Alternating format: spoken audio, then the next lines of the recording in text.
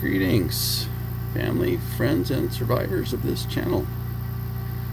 Well, we are charging. I'm running the diesel Jenny this morning, and we're checking out the new Magnum inverter. And I have it set at 80% of its capacity. It's a 105 amp inverter charger. 4,000 watt, 24 volt.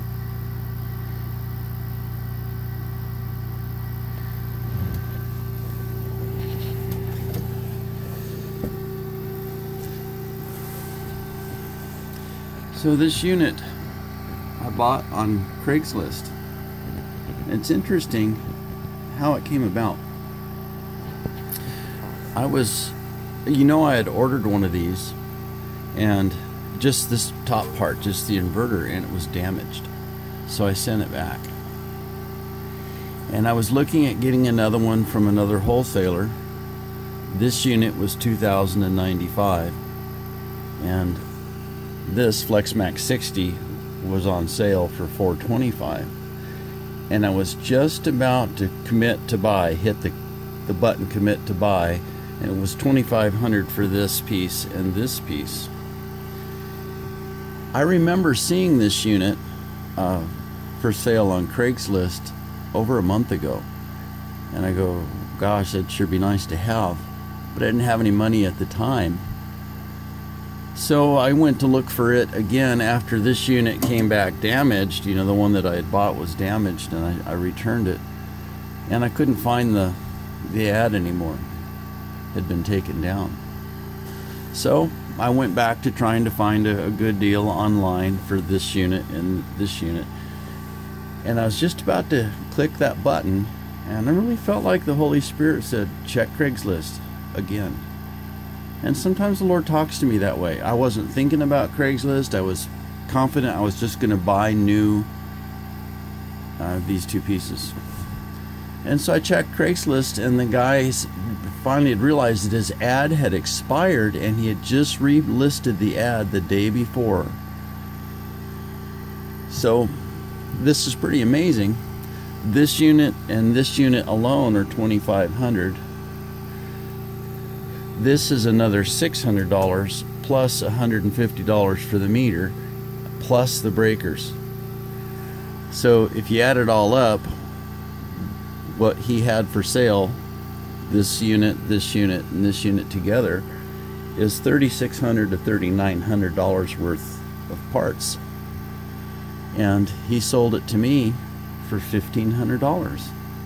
And that's really a happy thing.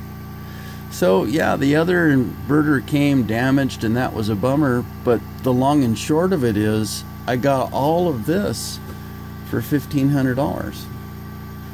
So God is good. He takes care of me. We ordered a Midnight Classic 200, and this one's going to have 1980 watts on it.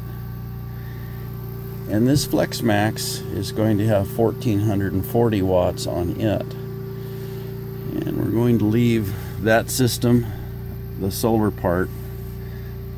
I'm going to pull the inverter out, put it in storage, and then we're trying to clean it up, putting some of it in conduit. And I've got a lot of rearranging to do out here. These cables are just temporary until I get a chance to reroute some stuff. One thing I will be able to do is, that's a 1400 watt array on that PWM charge controller, and this will have a 1440 watt MPPT.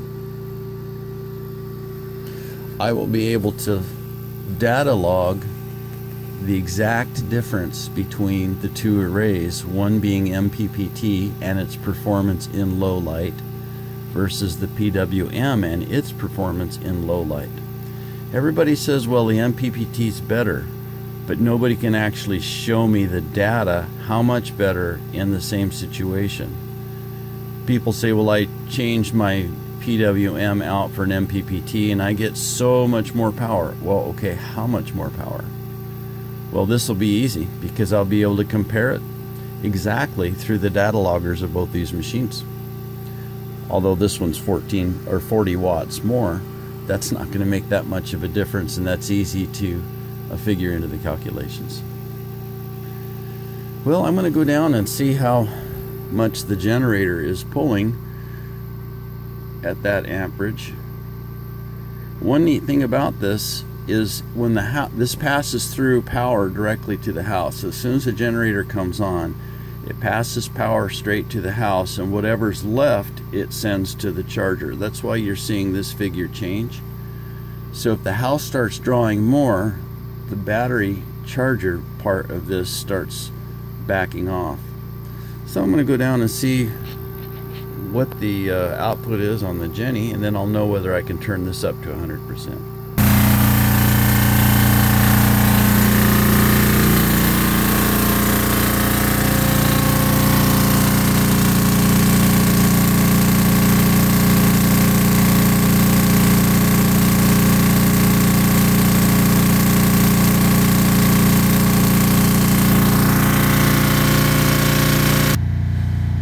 As you could see, it was just slightly over 75%, and that's probably just about right. Of course, it will come down 45 minutes from now. It'll be down about 30%. So that seems like a good place to leave it. Maybe a bigger generator at some point, and I could turn that up. But it's putting out quite a few more amps. My other inverter charger was a 70 amp, and this one puts out 105, but I have it turned down to 80%, so it's hanging in there right around 90 amps. 90 amps is quite a bit more than 70. So it looks like it's holding it fine, and this is our first generator run on that inverter. So far, so good. Have a blessed day.